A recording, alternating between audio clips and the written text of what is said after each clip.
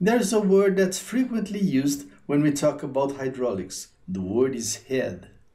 Upstream head, downstream head, pumping head. What does the word head mean? But first, let me introduce myself.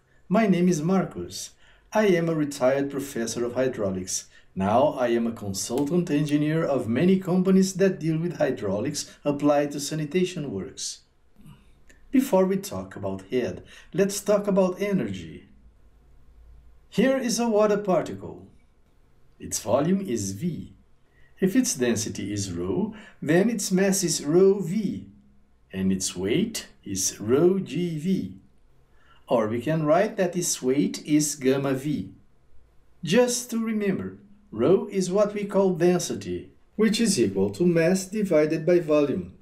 And gamma is what we call specific weight, which is equal to weight divided by volume. Of course, gamma is equal to ρg.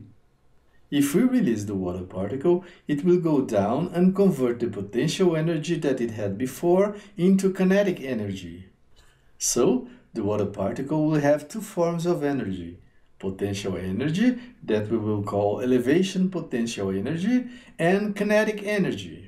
We know from physics that its value is mv²/2. Now, let's imagine that the particle is submerged in water. There is a column of water with depth equal to h. It is obvious that it will make the particle have a third form of energy related to the pressure above it. If you aren't sure about it, try to make a hole in the vessel. The particle will exit with some velocity that will increase with the depth. So, let's write that there is a third form of energy that we will call pressure potential energy. Also, from physics we know that pressure equals gamma h, so h equals P over gamma. Let's write it down. Here are the three forms of energy that a water particle can have: the elevation potential energy, the pressure potential energy, and the kinetic energy. Here is the total energy. It's the sum of those three forms. Let's put it here at the top of the page. Now, we divide all the terms by mg, which is the weight W. The energy divided by the weight is what we call a head. So, this is the total head of the water particle.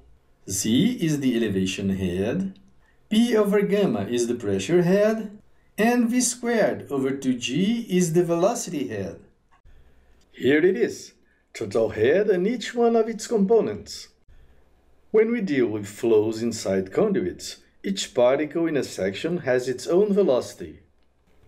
We define the average velocity u as the value obtained when we divide the flow by the area of the section. When we approximate our calculations by using the average velocity instead of the velocity of each individual particle, there will be an approximation error. To account for it, a factor alpha appears in the formula. It's called the Coriolis coefficient. But in practice, it is very close to 1. So, we dare to write the former expression substituting V by U. It is good enough for almost all application in hydraulics. There are some cases in which we use the first one, as we will see in other videos. Okay, that's enough for today. I think it's a good start, don't you? Oh, and if you like this video, don't forget to give it a like, comment, share, and subscribe. Hit the bell so you can be notified of my next videos.